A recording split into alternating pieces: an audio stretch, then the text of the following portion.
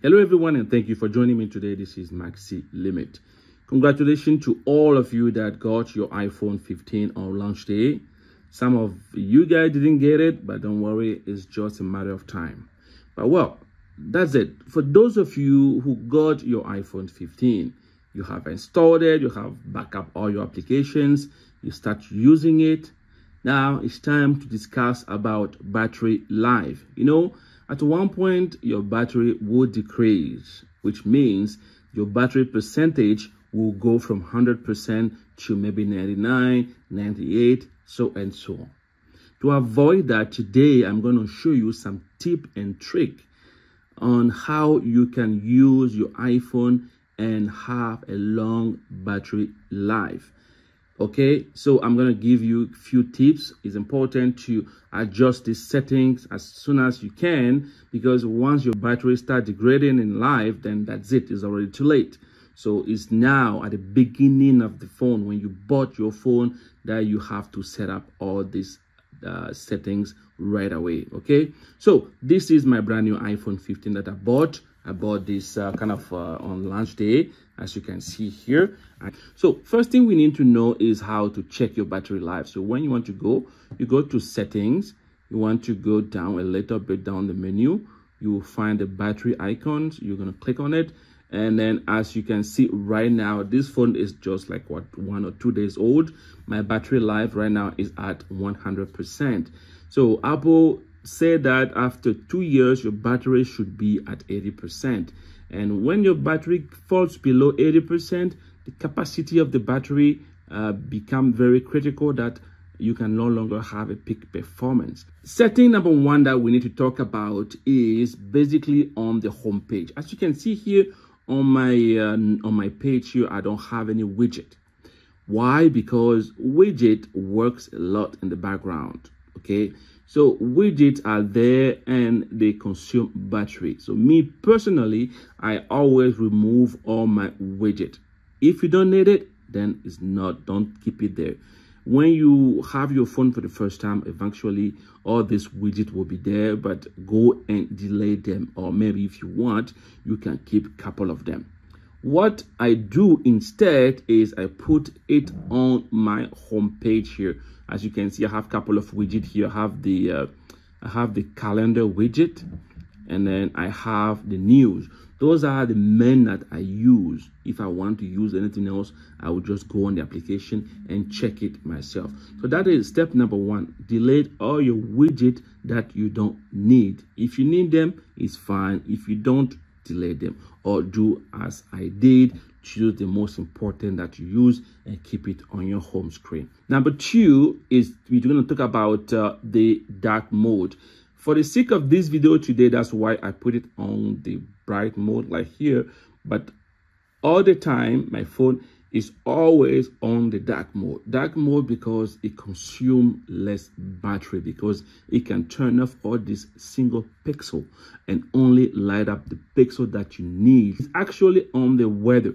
Okay, when I say the weather, what I mean is the weather in the background is always working, especially when we are talking about checking our location. Right? I personally selected my location, so I don't want the phone to be constantly checking everywhere I go to be able to give me the best weather. Now, keep in mind that by doing this way, it might not be accurate depending on where you are, because even if you are in a particular city, the temperature can differ from one place to another.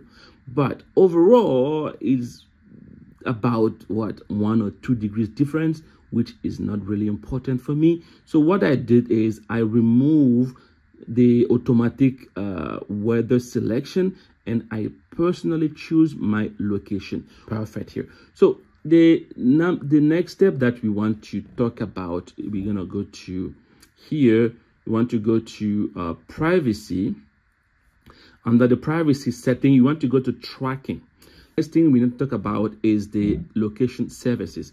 Location services, unfortunately, you have to get this turned on to be able to get accuracy on some of the items or some of the things that you visit or some of the places that you visit. However, there's one particular place that that location service need to be disconnected. And again, when we come back to the weather I was telling you about, as you can see here, the weather will never check my location unless I tell him to do so. That's why, as you can see here, it says never. But what we're going to talk about today is under location services, under system services. These are some couple of by default toggle that Apple has selected for us. Most of these things you can leave them on, is okay, but a couple of them need to be turned off.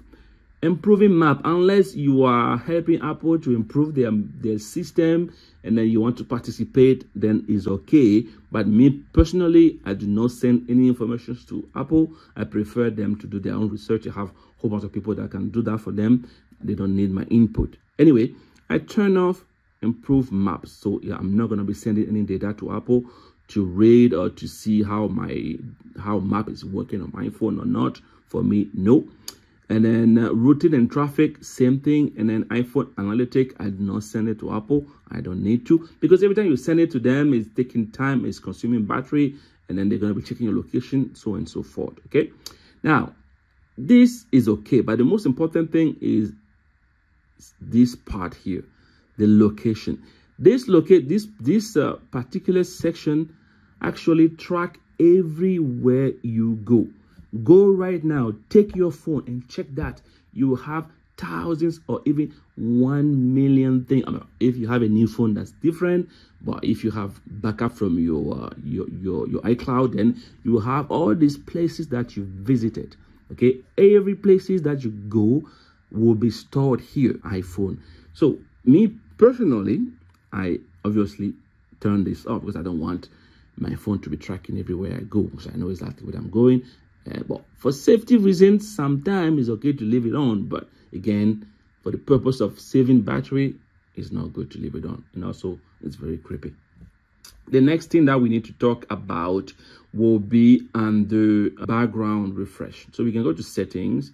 We can go to background refresh app. So this, now you have to understand what this does exactly. Let's say you are watching a football or a hockey game. Okay, and then you want to go and do something else. Okay, if you keep in mind, I'm not saying close the application, but if you minimize the application in the background, it's going to keep updating your scores and you'll be able to see it. And then as soon as you turn the application back on, it will be like you never leave that page. Everything will be up to date. That's what background app refresh is.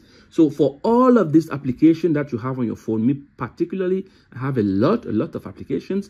So all these applications here, if I leave them on in my background, it will keep updating all the information every second. That consumes a lot of power and a lot of battery. That's why for me particularly, I mean, if I want something, I will just open. It's going to take few seconds depending on your internet connection to refresh it and to update it for you. But I don't want it to be refreshing it every second that I don't need it. So in your case, some of this application might be important for you. If that's so, select which one is important and turn off the one that you don't need. So next in the line, we are going to talk about Siri. Okay, I understand that Siri these days is very advanced. You can even say, hey, your assistant's name, and then it's gonna do whatever you want. For me particularly, again, it's good. I don't mind Siri to be, because 100% Siri is listening all the time. For me particularly, I don't need him or her to be listening to me all the time. If I need Siri, I will just press and hold the button and then give a command. But just the fact that I don't want to go and press the button doesn't mean that I have to leave it on, because every time it's listening, it's doing something in the background, and that definitely consumes some battery. It's under display and brightness. As you always know, the more bright your phone is, the more power it uses. We always talk about the dark mode. Like I said, for the purpose of this video, I put it on the light mode, but highly recommended to always use dark mode. Again, it's not recommended to turn off. I mean, if you want to save more battery, you can turn off True Tone, all this stuff, but well, you are not going to enjoy your phone as much as it is if you leave it on. We cannot avoid consumption of the battery during the day. Now we have to make some sacrifice if you want to enjoy our phone as much as we like, with all the advantage of owning an iPhone 15 Pro that the name says. It's important to leave some of this thing on. But in this particular page, I wanted to tell you about the auto lock mode. This is very important because sometimes we are doing something on our phone and then something happens, we leave the phone and we go do some other stuff. Let's say if I leave this on 1 or 2 or 3 or 5 minutes or even never, well, if we don't physically lock our phone, then it's going to be on for the whole time we are gone, instead of just locking up after 30 seconds. So me personally, I always turn this to 30 seconds as the lowest possible I could. And sometimes as soon as I finish what I'm doing, I always lock my phone. But in case I forget, after 30 seconds, it's going to be locked automatically. So the low power mode is, you could use it if you really want to save battery life during the day where you know that you're not going to have a charger or anything, because what happens to low power mode is it's going to block every notification, everything that comes in, to reduce the power as much as possible, and the consumption will be very, very less. However, you're going to lose a lot of advantages of your iPhone if you have it on low power mode. So this one, I will leave it to you to decide whether you want to always use low power mode or not. Me particularly, I do not always use low power mode. I leave it when it is about 20%, or when I know that I'm going far and I don't have a charger and then I have to keep my battery life, then I always turn it off. Next thing, talking about low power mode, is whenever you are traveling, this is just in bracket here, whenever you are traveling and there's no signal, remember to put your phone on airplane mode. It's very important, because what happens is the phone will always keep looking for signal, and that consumes a lot of battery. So if you are going out of town that you know that you are not going to have any signal, to put your phone on airplane mode. Easy to do. Bring this corner down and then choose airplane mode, and that is simple as that. The next setting we're going to talk about is under the mail app. For me particularly, it's important that when you go to your mails, that you deactivate the push mail, which means that every time you have a mail, it's going to be available to you right away. Okay, meaning every time someone sends you a mail, automatically you're going to see it. You're going to have a notification sent to you. Whether you want to go and check it out, is going to be there. But however, if me particularly, I put mine on my account, I set it to fetch. And fetch hourly is not that I want it to be going and pick up my mail every second, because what happens is in the background, your mail app is always checking, do I have any mail? Do I have any mail? Do I have any mail? Instead of resting after 30 minutes, let me check if there's any mail. So it's better to just keep it as fetch if you want, and then set the time, which is going to be something manual. Like for me personally, all my email, I turn off the push, which will automatically go and collect the email and tell me, oh, you have a mail. I leave it to 1 hour. So every 1 hour, my phone will connect to any server, go and see if I have any mail available. If yes, they're going to download it and send me a notification. If 1 hour is too long for you and then you are someone that rely a lot on your mail, then you might want to take it to automatically and definitely leave it to push. But again, keep in mind that that will consume your battery. But quickly, next thing we need to do is notification. Notification is important. Meaning, whenever something happens, or you got a message, you got a chat or anything, then your phone will let you know. There's a couple of ways for you to have that notification. Okay, first thing is it's going to show you have a little preview when your phone is unlocked or even locked, and you have a notification on your screen. Okay, so again, whenever you have a notification, these are the sequence. What will happen? First thing, you're going to receive a ding, like it depending on what song you put for the notification, you're going to receive that sound. Let's say doom. Then your screen will turn on, even if you are sleeping, even if it's in your pocket. Your screen will turn on, and then after a few seconds, obviously, if you don't answer to that, it's going to turn back off. Then you're going to have a small number on top of that particular application that is sending you a notification. So that is a lot of steps.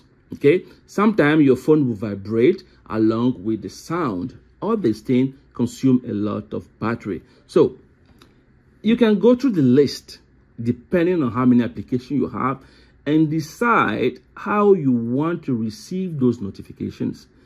Now, keep in mind that every time your screen turns on, every time you have a song, every time your phone vibrates, it consumes what? It consumes battery. So if you want to reduce this on max level, you can go and check on all of these applications that you have on your phone and decide whether you want to have a number on top of it, whether you want a sound, whether you want a vibration, whether you don't want anything, and you can decide whatever you want. The battery works is based on cycles. Cycles mean every time you charge your phone from 0 to 100%, and it goes down from 100% to 0, that is one cycle. If your phone is at 0 and you charge it to 100% and it goes down to 50% and you plug it back to go to 100%, is not a full cycle, because a full cycle is from 100 to 0. If it's halfway and you charge it, it has to consume the other 50% to be able to make it one cycle. So the more cycle you go on the battery, the lesser your battery life will remain. So if you understand that principle, then you are good to go. Few other things that you need to understand here: heat and cold. Okay, when your phone is hot, too hot, or if you are charging your phone and it's too hot, or you put your phone in a hot environment, that is very, very bad for the battery. That will kill your battery as fast as possible. Okay, that is heat. Cold, let's say you put your phone always in a cold environment, the only thing that will happen there will be like your phone will be, the battery will drain faster. Very well. Okay, well, this is Maxi Limit signing out. Don't forget to comment if you want to ask me anything. Don't forget to like this video, and if you like it, well, how about subscribing? I much appreciate it. Okay, see you next time. Bye bye.